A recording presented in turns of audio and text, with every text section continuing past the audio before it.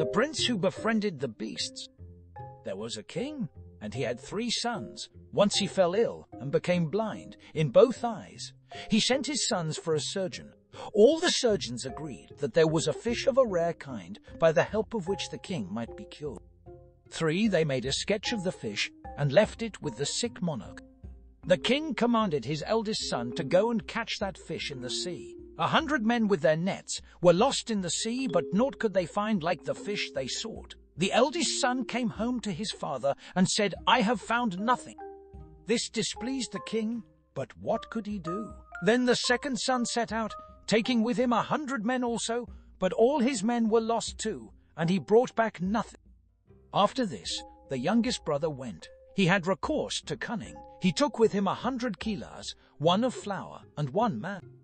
He came to the sea, and every day he strewed flour in the water near the shore, until all the flour was used up. The fishes grew fat on the flour, and said, "Let us do a service to this youth, since he has enabled us to grow fat." So as soon as the youth threw a net into the sea, he at once drew out the rare fish he sought. He wrapped it up in the skirt of his robe, and went his way. As he rode along, some distance from his companion, he heard a voice that said, "O youth, I am dying!" But on looking round he saw no man, and continued his journey. After a short time, he again heard the same words. He looked round more carefully, but saw nothing. Then he glanced at the skirt of his robe, and saw that the fish had its mouth open, and was dying. The youth said to it, "What dost thou want?" The fish answered, "It will be better for thee if thou wilt let me go. Some day I shall be of use to thee." The youth took it and threw it into the water, saying to his comrade, "I hope thou wilt not betray me." When he reached home, he told his father that he had been unsuccessful. Some time passed.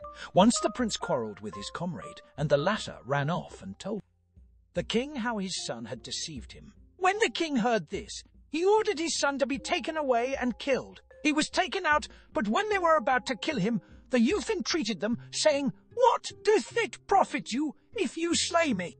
If you let me go, 'twill be a good deed, and I shall flee to foreign lands." The executioners took pity on him and set him free. He thanked them and departed. He went farther than anybody ever went. He came to a great forest. As he went through the forest, he saw a deer running. In a great state of alarm, the youth stopped and fixed his gaze on it. Then the deer came up and fell on its face before him. The youth asked, "What ails thee?" "The prince pursues me, and on thee depends my safety." The youth took the deer with him and went on. A huntsman met him and asked, "Whither art thou leading the deer?" The youth replied, "One king has sent it as a gift to another king, and lo, I am taking it." The youth thus saved the deer from death, and the deer said, "A time will come when I shall save thy life." The youth went on his way. He went. So far he went, good sir, that the 3-day colt of fable could not go so far. He looked, and lo, a frightened eagle perched on his shoulder and said, "Youth, on thee depends my safety." The youth protected it also from its pursuer. Then the eagle said to him, "Some day I shall do thee a service." The youth went on. He went through the forest. He went farther than he could. He went a week, 2 weeks, a year, and 3 months. Then he heard some fearful rumbling, roaring, thunder, and lightning. Something was coming through the forest, breaking down all the trees. A great jackal appeared and ran up to the youth, saying, "If thou wilt, thou canst protect me. The prince is pursuing me with all his army." The youth saved the jackal as he had saved the other animals. Then the jackal said, "Some day I shall help thee." The youth went on his way, and when he was out of the wood, came to a town. In this town he found a castle of crystal, in the courtyard of which he saw a great number of young men, some dying and some dead. He asked the meaning of this, and was told, "The king of this land has a daughter, a maiden queen. She has made a proclamation that she will wed him, that can hide himself from her, but no man can hide himself from her. And all these men has she slain, for he that cannot hide himself from her has cast him down from the top of the castle." When the youth heard this, he at once arose and went to the maiden. They bowed themselves each to the other. The maiden asked him, "Wherefore art thou come hither?" The youth answered, "I come for that which others have come for." She immediately called her viziers together, and they wrote out the usual contract. The youth went out from the castle, came to the seashore, sat down, and was soon buried in thought. Just then, something made a great splash in the sea, came and swallowed the youth, carried him into the Red Sea. There they were hidden in the depths of the sea, near the shore. The youth remained there all that night.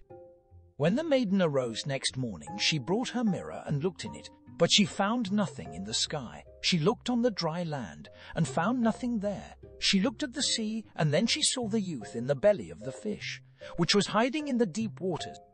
After a short time, the fish threw up the youth on the place where it had found him. He went merrily to the maiden. She asked, "Well then, didst thou hide thyself?" "Yes, I hid myself." But the maiden told him where he had been, and how he got there, and added, "This time I forgive thee, for the cleverness thou hast shown." The youth set out again, and sat down in a field. Then something fell upon him, and took him up into the air, lifted him up into the sky, and covered him with its wing. When the maiden arose next morning, she looked in her mirror. She gazed at the mountain, she gazed at the earth, but she found nothing. She looked at the sky, and there she saw how the eagle was covering the youth. The eagle carried the youth down and put him on the ground. He was joyful, thinking that the maiden could not have seen him, but when he came to her, she told him all. Then he fell into deep melancholy, but the maiden, being struck with wonder at his cunning in hiding himself, told him that she again forgave him. He went out again, and as he was walking in the field, the deer came to him and said, "Mount on my back." He mounted, and the deer carried him away over all the mountains that were there, and put him in a lair. When the maiden arose next morning, she found him, and when he came back to her, she said, "Young man, it seems that thou hast many friends, but thou canst not hide thyself from me. Yet this day also I forgive thee." The youth went sadly away. He had lost confidence. When he sat down in the field, an earthquake began. The town shook, lightning flashed, thunder rolled, and when a thunderbolt had fallen, there leapt out from it his friend, the gigantic jackal, and said to him, "Fear not, O youth!"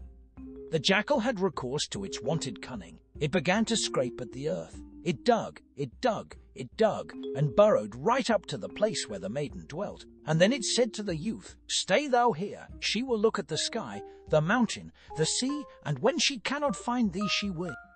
Break her mirror when thou hearest this, then strike thy head through the ground, and come out."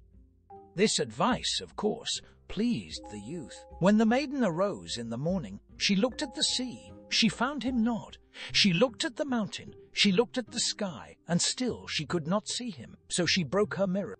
Then the youth pushed his head through the floor, bowed, and said to the maiden, "Thou art mine, and I am thine." They summoned the viziers, sent the news to the king, and a great feast began.